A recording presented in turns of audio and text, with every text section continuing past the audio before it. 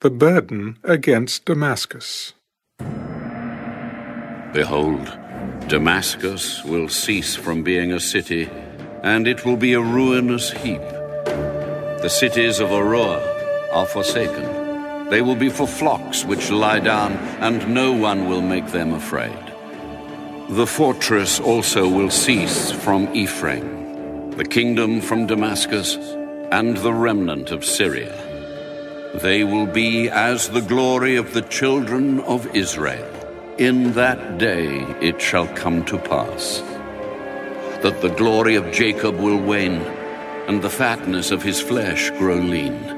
It shall be as when the harvester gathers the grain and reaps the heads with his arm. It shall be as he who gathers heads of grain in the valley of Rephaim.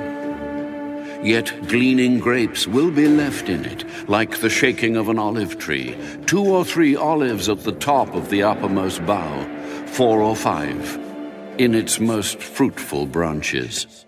Says the Lord God of Israel, in that day a man will look to his Maker, and his eyes will have respect for the Holy One of Israel.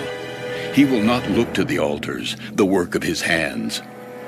He will not respect what his fingers have made, nor the wooden images, nor the incense altars.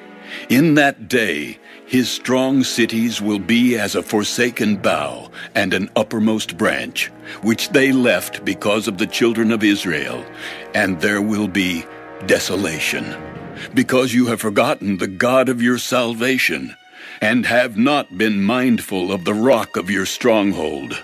Therefore you will plant pleasant plants and set out foreign seedlings.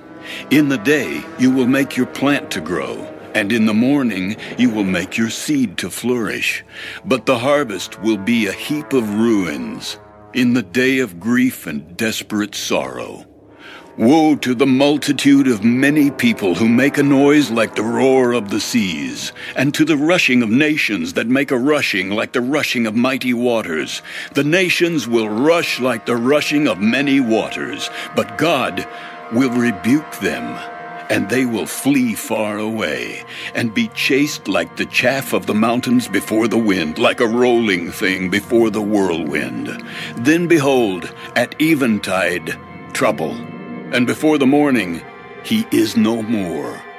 This is the portion of those who plunder us, and the lot of those who rob us.